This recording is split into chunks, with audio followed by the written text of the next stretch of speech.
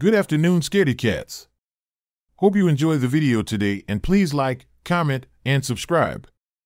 Teeth's mystery is manifold. Nothing proved that more than examining Josh Black. He seemed ordinary, but he most definitely was not. With glasses, Three Stooges mo haircut, neighbor hand-me-down jeans shorts, tennis shoes with more holes than shoe, and freckles like his face was splattered with blood, Josh reeked of cuteness. And the very recent missing front tooth sealed it all. He would make the women who went to his mother's triangular-shaped church simply faint. Josh's mother told him this at the dinner table. "If you roll your eyes any harder, they're going to come out of your head," said his mom. "And land on the table," his father added. Josh's mother had the tired eyes of a waitress. Josh's father had the tired eyes of someone who had recently admitted a gambling addiction to the family. He'd lost a significant amount of money on a horse that died of a heart attack mid-race. Josh smiled. Miraculously, his tooth was no longer missing. Josh pointed at himself with both thumbs so that his parents would notice the regenerated tooth. At first, they were shocked. Then Josh poked the tooth with his tongue and it fell onto the table, clinking, settling by his father's plate. "Don't do that," said his mom. "Throw it in the garbage." "No, you don't," said his dad, and he explained the tooth fairy.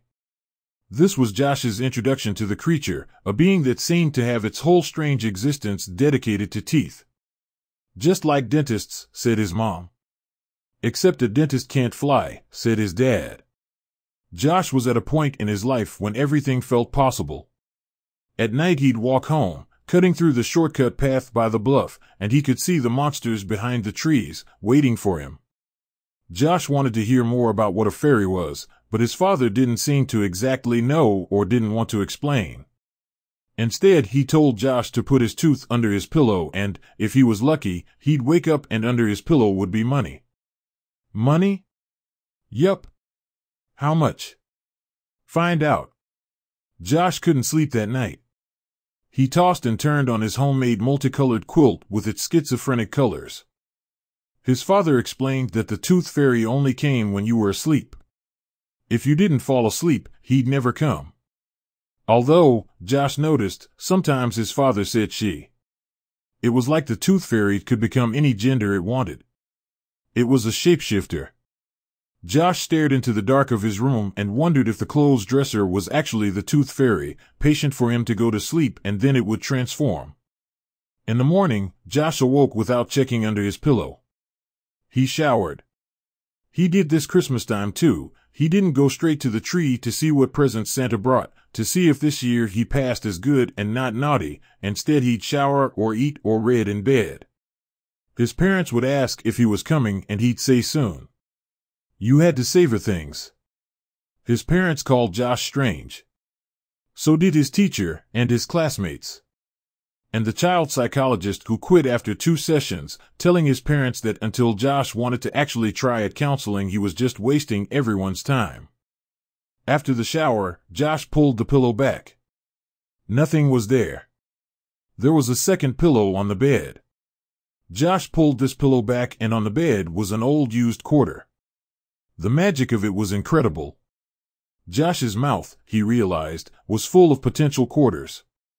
He felt along each tooth and calculated that his mouth was worth at least $5. At the breakfast table, he was silent. His parents left him alone when he was like that. They knew he could get intense. With each bite of cereal, he considered if he needed teeth. He wondered how you yanked them out, what tool you would use. It was Saturday. He had the entire weekend to extract another. When his father napped, he went to the garage. He found some tools, abrasives, drills, blasters, vices, anvils, saws. But it was the ice pick he took from the kitchen drawer that he felt was the smartest way to go. Josh placed the pick on the gums near his weakest tooth, the one that would be the easiest to punch out of his head. He tapped the pick's end and the pain was instant. So was the blood. But the tooth was unmoved. He found a dirty garage mirror and gave a bloody smile. Whoever designed this world with teeth fairies and bloody-faced children was a very twisted individual. Josh loved that. He put away the tools and the ice pick, not even washing it in the sink. There wasn't enough blood for anyone to notice. He had a better idea. 25 students were in his class. Each had about 20 teeth. 500 teeth in total, which would be about $100. At least. He'd do it one student at a time. He'd start with Marcus James Berenice. Alcohol does incredible things to an elementary school student. And to Marcus James Berenice, a boy infamous in the town for drowning his neighbor's puppy, the alcohol turned him into a vessel in which Josh could do anything he wanted. And what he wanted was the white things in Marcus's mouth. One would be good. For now. But more would be pure joy. The problem, of course, was how to accumulate them. The idea was simple: get Marcus in a state where he was thinking even less than he normally does, and then convince him that he should try to knock out one of his incisors. He'd tell him it's what tough kids did. Marcus said he'd only do it if he got to punch Josh in the face first. Josh agreed. He thought it might dislodge one of his own, and he'd double his money. The punch from Marcus was brutal and off the mark. It landed on Josh's nose. A perfect miss. Josh's blood soon filled the tree fort. Albeit, there was no tree to the fort, considering it was just a bunch of boards they'd slapped together in an old field that was an illegal local dumping grounds. Josh leaned back and tried to swallow the blood. With its thick stream, he felt like he was drinking himself. He was. "Just think," said Josh, "this is what we do at church too. Except it's Jesus's." Marcus had no idea what Josh was talking about. He was contemplating that he had to punch himself in the face now, hard enough to soon be even more toothless. He told this to Josh. "What do you mean even more toothless?" "I lost one a few days ago." Josh forgot about his nose, asking what Marcus had done with the tooth. He'd thrown it away. "Where?" "Garbage." "Where?" "My house." "Where?" "My house." "Then let's go." "I'm not going in the garbage," said Marcus, but then realized he no longer had to punch himself. It seemed like a good substitute. The dump smelled, but the trash can at Marcus's house was unacceptable. Josh felt his way through decayed mashed potatoes and used tissues. He'd run away from the can, breathe in some fresh air deeply, and then run back again. After going through its entirety, Marcus realized there was a second filled garbage bag. The tooth, thank heavens, was in the second bag. Josh turned on a hose in the back of the house and bathed himself in the cold, holding onto the tooth. Marcus, sober now, told Josh that he was by far the most insane boy he'd ever met, and he couldn't wait to tell everyone in the school what had happened. He asked, "Why you want my teeth so bad?" Josh plopped Marcus's tooth into his own mouth and pretended to swallow it. Marcus took a step back. Drowning puppies was one thing, but swallowing a stranger's tooth was another. On the walk home, Josh slid Marcus's tooth in and out of the spot where his once had been. That night, Josh slept in such a peaceful state that one would have wondered if he'd ever wake again. He did. He showered, extra long this time, as the smell of junkyard and trash still clung to his hair. When he came back to his room, he examined both pillows. He wondered which contained the quarter. He lifted the one with a bloodstain. It was remnants from his nose bleeding during the night. Nothing was underneath the pillow. He lifted the other. Nothing there either. He threw the sheets off of the bed. Then he saw what he didn't want to see, his mother in the doorway, frowning. "What in the globe are you doing?" "Remaking my bed." "Well," said his mother, "you don't have to be so dramatic about it." Josh went to his door and dramatically closed it in his mother's face. On the back of the door hung a black robe that Josh often forgot about. He never wore it because he looked too much like the Grim Reaper with it on. It was a gift from his grandmother before she passed away. Before people die, they tend to give morbid gifts. Josh got on his stomach and felt under the bed. He felt something quarter-like and dug it out from the dust to find it was a button. Josh crawled under the bed, reaching into the darkness under the headboard. There it was. Even in the dark, he could catch a glimpse of it. He slid it out, a quarter, except it wasn't like any quarter he'd ever seen before.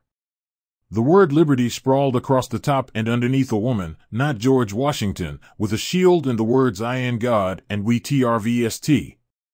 Josh wondered what TRVST meant. He said the word out loud, TRVST.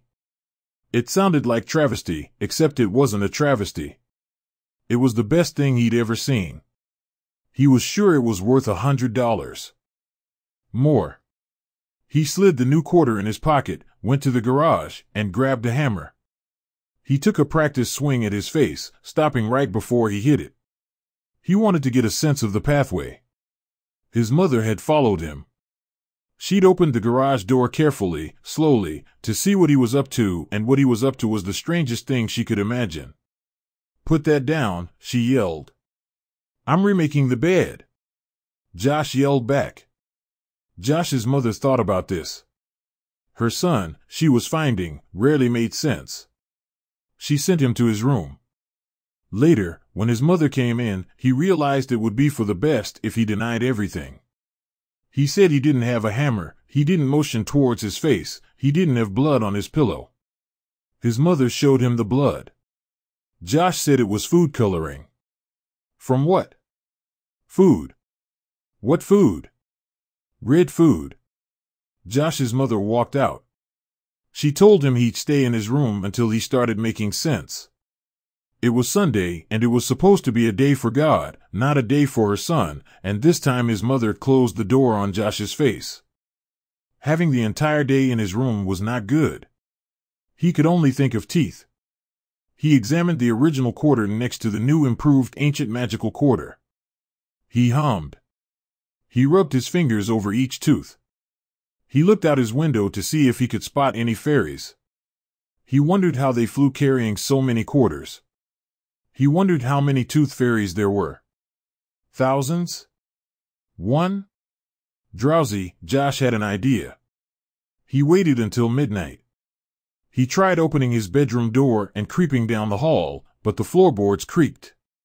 It was better to go through the window. This way he could also lock his bedroom door. If his parents came to check on him in the night, he hoped they'd figure he was sleeping and not knock. And if they did knock, he'd insist he slept soundly. An elementary school student walking down the street after midnight carrying a hammer in hand attracts suspicion, so Josh took a back way through the woods. This was the most terrifying thing he'd ever done, but the hammer gave him courage. If any ghoul popped out at him, he'd bash its face so hard that every ghost for miles would be more afraid of Josh than he was of ghosts. He wondered if ghosts had teeth. If so, he would take them. He found that he got an incredible rush of energy from all of this creeping around. After a while, the woods even stopped being frightening. Josh felt that he now was a ghost. He was the one doing the haunting. Marcus's house wasn't really a house. It was a mobile home, except it wasn't mobile and it didn't feel much like a home. Too religious for alcohol, Marcus's parents did illegal drugs instead. Josh's mother said they weren't white Russian Catholics, but rather good Crystal Methodists. Josh felt around the edge of the door for a key. He looked under a mat. He saw a lawn elf with an impressive row of teeth itself. He picked it up and underneath was the key. Josh rubbed his finger over the key's teeth and then put it in the lock. The door opened. Inside, in front of a TV, sprawled across a couch, Marcus snored. The TV flickered light from a late-night sports rerun show, creating an intergalactic feel to the room. Marcus looked stupid with sleep. The Sandman had turned Marcus's brain into mud. Josh wondered if the Sandman was in the room. He looked around, but only saw walls the color of acne. Marcus's skin glowed in the flashes of light. Josh lifted the hammer and came down with a practice swing. He wanted to make sure he hit the proper spot, one where the most possible teeth might be dislodged. But he also realized that this would probably wake Marcus and Marcus's parents. It was a hell of a place to have the realization when one was in the depths of a trespassing misdemeanor and a planned homicide felony. Except Josh didn't intend to completely kill Marcus. He didn't want to harm anybody. He just wanted teeth. That's all he wanted. So simple. Harmless teeth. Marcus looked like a corpse on the couch. That's when the thought occurred, corpses. Cemeteries were filled with teeth. Hundreds of teeth. Thousands. 1,000,000 teeth buried in the towns all around where he stood now. Josh would keep the tooth fairy happy and busy. He would keep the tooth fairy in one continuous return trip to his house. Josh would drop out of school. There was no need for studies when he knew his profession. Marcus opened his eyes. Josh raised the hammer on instinct. Marcus didn't scream. Instead, he gave out a strange collection of consonants, not a vowel in his grunt. Josh ran out of the house. He looked back to see if Marcus was in his doorway. He wasn't. Josh headed straight for the woods. He had to get home by the time Marcus's parents called. Or worse, before the police called. But they didn't. No one did. Josh got home, slept, and went to school the next day. He avoided lunch. He avoided his locker. He avoided Marcus, successfully. In the back of class, he stared at the teacher's mouth while she talked. He wondered where Mrs. Molesky lived. And he thought about cemeteries. He thought about tonight. He'd sneak out again. And this time, where he was going, there was no way to get caught. With cemeteries, there was no one there who would open their eyes. There was no one there who could wake up, no one to call the police. It was everything he wanted with none of the risk. He waited for his parents to fall asleep. The walk to the cemetery was slow, a somnambulation. A sleepy boy with a ball-peen hammer, a handsaw, a flashlight, and a shovel in the night, there was something adorable about it, the way he trudged, barely able to keep his eyes open. Josh didn't even hide the tools. He walked right down the middle of the street. If a cop came, he would abandon the tools and run into the woods with their picker bushes where no policeman dared go. But no cars came. The town, for the night, had died. I would describe to you the digging, but it was long and hard. It's difficult to bite into the earth. But Josh did, over and over. He was unsure if what he would find below would be flesh or skeleton. On the second night of digging, he reached the casket. The first night, he snuck into bed, woke, and went to school with a renewed confidence. The other boys had merely played video games or slept their night away. He was facing death. He was digging for buried treasure. He was a tooth god. With raw calloused hands, Josh cracked the casket open. The body had decayed to a point halfway between human and skeleton. The body contained every color in the rainbow, a gentle mold covered it all, the body clothed by a fungal tuxedo. Josh began to cry, not from sadness, but from the effects of the pungent odor. He found he couldn't look at the teeth. He couldn't look at the teeth, because he couldn't look at the face. The face had survived 70 years. The face had survived 4 heart attacks. It had survived 3 divorces. Now it would have to survive Josh, and Josh found the corpse was winning. Skeleton faces are scary, but faces halfway between skull and human are unbearable. Josh also realized he had forgotten gloves. He didn't want to touch the thing, so he took his shirt off and wrapped it around his hand as a covering.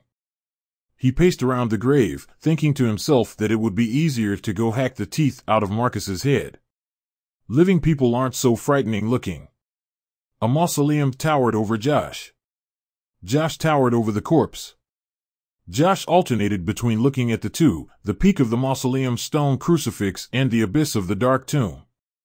The mausoleum was a cheap but somewhat large Westminster family crypt. It held a mother, father, daughter, son, another daughter, and their pet dog Tiffy. Josh read this. The addition of the dog calmed him. He slid down to the body and set down the shovel, mistakenly, on the corpse's hand, severing a finger. Josh picked up the finger. It looked like a tree branch, a dried carrot, a cute thing. Josh for the first time flicked on the flashlight. The corpse's mouth was closed, sealed shut. Either the undertaker had done so or the lips had rotted into one. The reality was something Josh did not want to deal with, forcing the mouth open. What was inside? Ants? Maggots? Screams? The sun wasn't rising, but Josh could feel the night would end soon. Perhaps he should get some sleep first. Perhaps bring other tools. Perhaps not come back at all. He'd left the grave half-dug the first night and no one discovered it. He'd chosen a spot in the far back end of the cemetery, blocked by the mausoleum. He threw some dirt over the body. If someone glanced in, hopefully they wouldn't notice the corpse. He'd have until tomorrow night to decide what to do. Josh put his shirt back on. The walk home he was more cautious, even though he was anxious to sleep. He'd only nap an hour or two before he'd have to get up for school. The sleep deprivation was enormous, but he'd taken to falling asleep in class. The teacher didn't even wake him. Some students are able to get away with murder. When Josh arrived home, he realized the finger was in his pants pocket. He wondered if he'd put it there. He put the finger on his dresser, but was worried his parents might see it. He put it back in his pocket, but he was worried he'd forget it there and if his mother went to do the laundry the next day. Sleepy, he put it under the pillow. He'd kept teeth there, so why not a finger? This way he was sure it wouldn't be bothered. Josh slept like a forest. His alarm hurt him. His body couldn't handle much more of this. Because of the extreme difficulty of gathering teeth, he was realizing that his future might be more of these early morning risings for school to learn more about numbers and letters. All of the words seemed to be numbers and letters. It was either a world of numbers and letters or it was a world of teeth. Josh went to school, his brain running on low. Tonight, he decided he would sleep right after school and wake up at midnight. Or, perhaps, wake up the next day and just go straight to school. He would let the teeth go.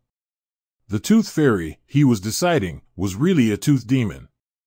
It was a thing made to drive young children crazy with greed.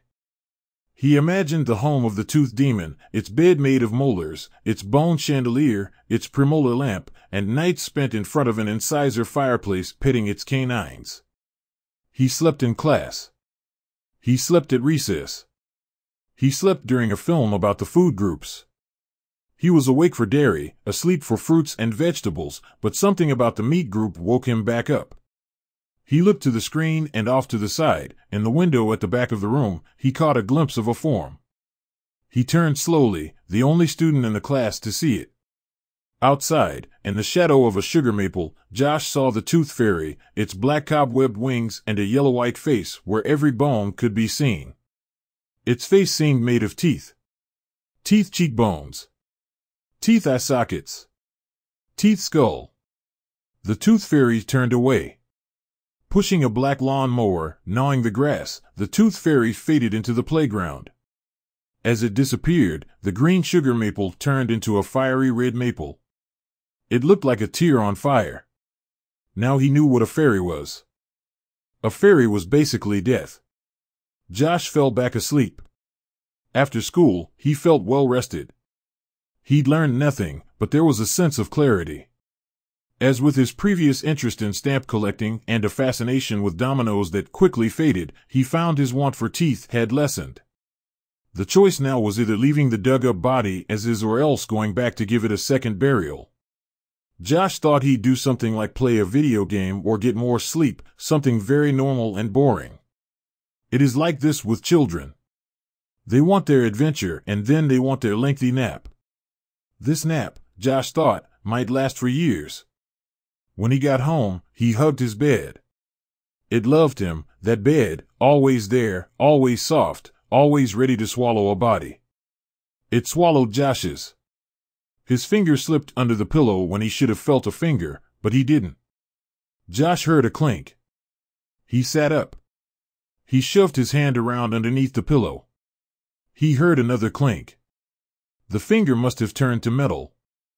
Maybe had turned into two fingers. Josh went to his door and locked it. He closed the curtains. He looked at the bed.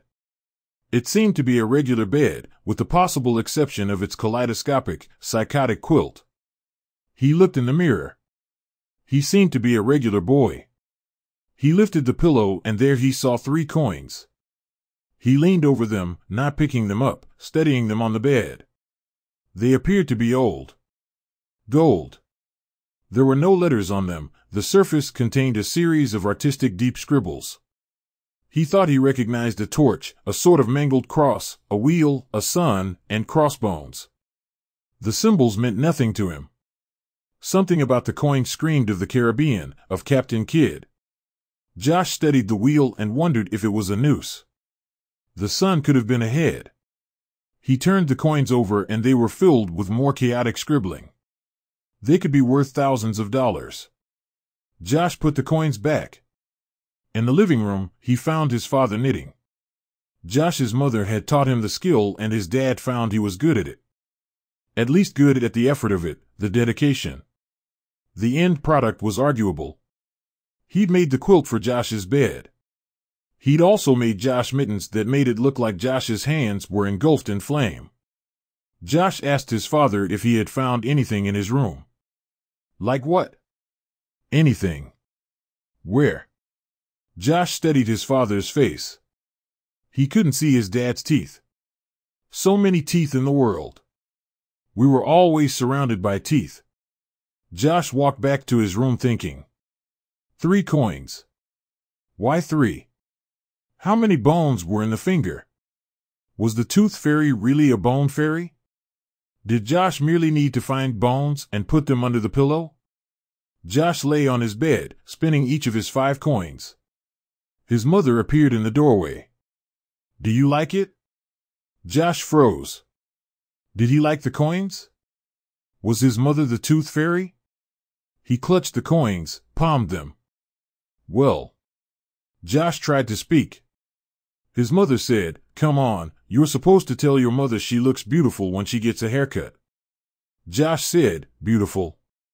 "Thank you," said Josh's mother and turned away. "Beautiful," said Josh as he let the coins fall onto the bed. Josh set his alarm for midnight. He slept with the alarm clock next to his head, underneath the pillow, so that the sound would be muffled and he could hit it quickly once the alarm went off. The graveyard on the 3rd night felt like home. The monsters all ducked, hid from Josh. Josh slid his father's homemade, yarned mittens onto his hands as protective gloves and then entered the gates, pushing a wheelbarrow stolen from the garage. He parked it next to the open tomb. The mosquitoes landed on his forehead, his neck. He spun in a circle, swatting them, and then commenced dragging the body. The rotting helped, its weight reduced. The clothing, even though weakened, held. Josh sweated and grunted. It's amazing how alive you have to be to haul the dead. With the body draped in the wheelbarrow, beside the white mausoleum, Josh lay in the grass. The clouds throughout the day were the color of teeth, but the sky now was the bottom of a hole. There was probably a corpse at the bottom of the sky's blackness. Josh looked up, barely able to make it out, the corpse of the sky hidden beyond its stars. The walk down the middle of Main Street with the corpse made Josh feel as though so much depended on God. God had designed it so that all of this could happen without so much as an inkling of being caught.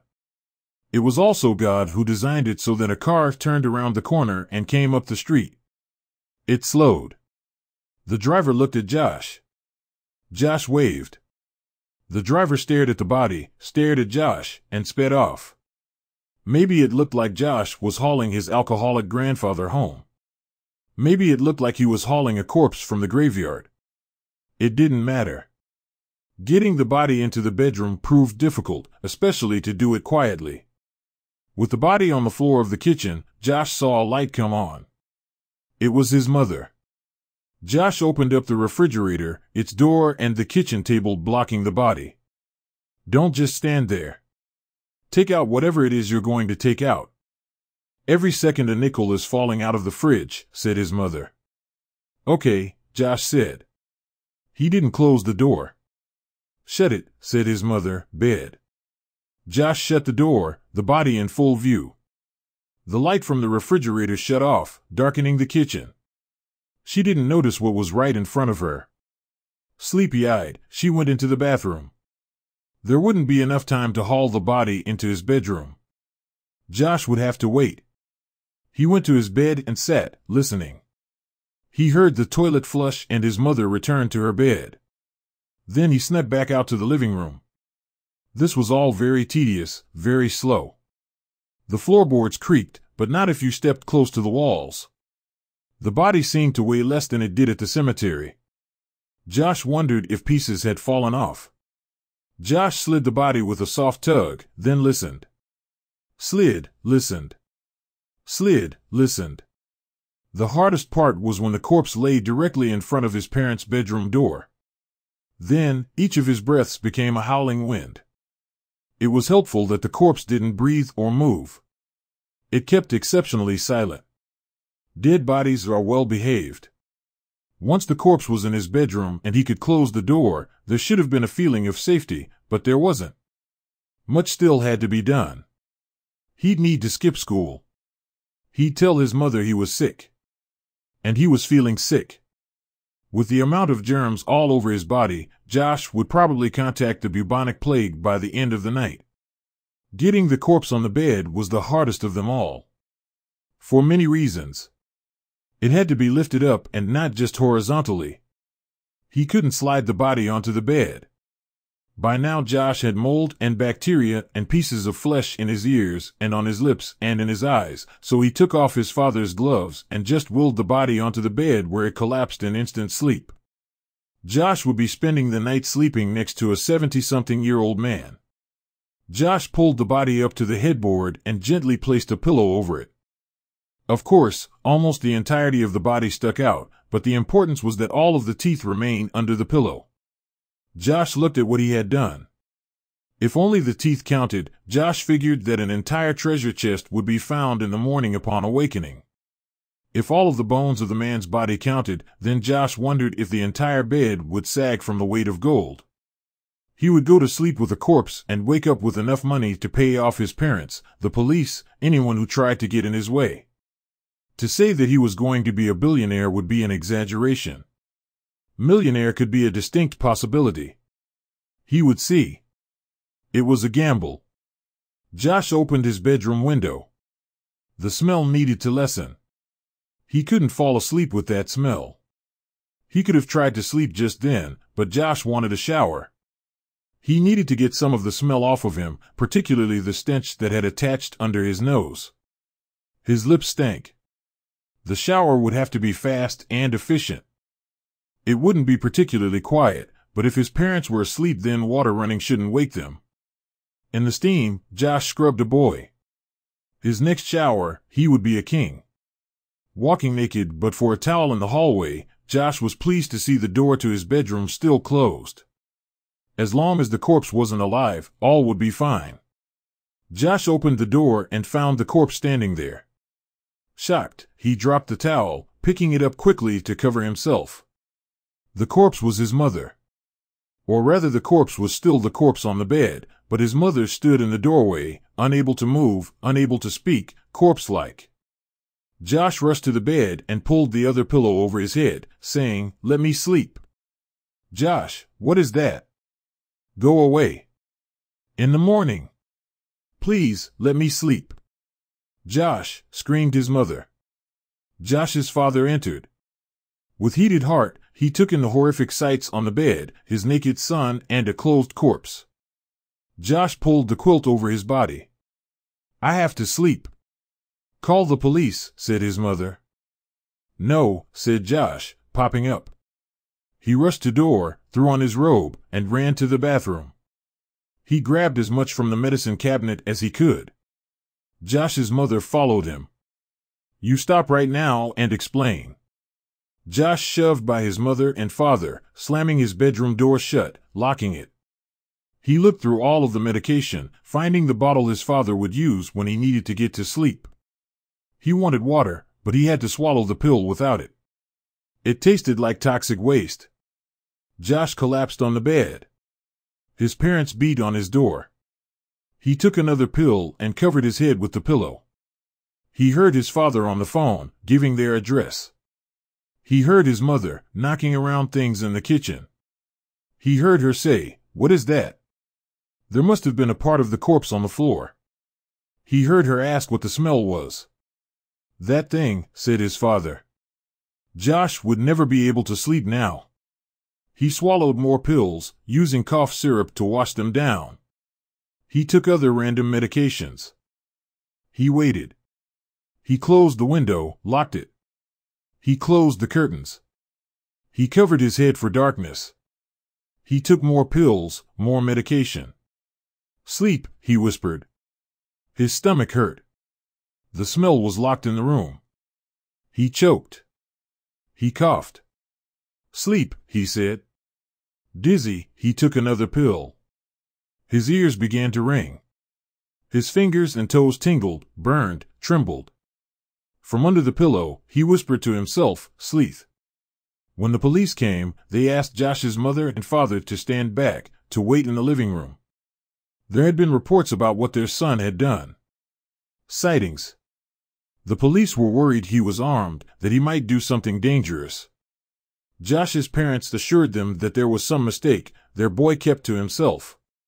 He was a good boy, a quiet boy. The police rammed down the bedroom door and entered. The room was quiet. From the safety of the living room, Josh's parents listened. The policemen seemed to take their time. They kept their voices down. A policeman came outside and told them there was a dead body. We know, said Josh's father. He wasn't alive when you saw him last? The policeman led Josh's father to the room. There was a corpse. Could I ask you where all the money came from? Said the officer. On the bed was Josh's body, dead. Next to it, where the corpse had been, was a large pile of coins, more than 200, seemingly from around the world, from throughout time. Josh's father fainted, landing on the bed, into the pile. Many of the coins scattered to and fro about the floor.